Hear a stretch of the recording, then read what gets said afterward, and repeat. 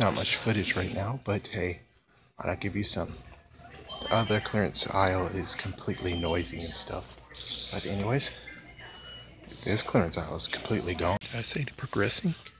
Not really. It turns out they stopped doing Lego minifigures again. Crap. Power Ranger aisle still doing good. All the figures are gone. They should be ordering more. And oh wow, that's new.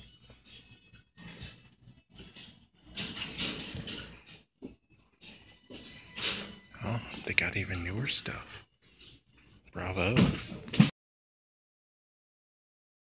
Went to Walmart for medical reasons, but it's gonna take a while, and well, the freaking insurance are bastards. But anyways, I found something that actually is gonna be very cool. So this is my very first webcam. Well, not webcam, spy cam, man. My very first one. I got some spy gear, and from what the kids showed me in that one video is that it might be pretty good.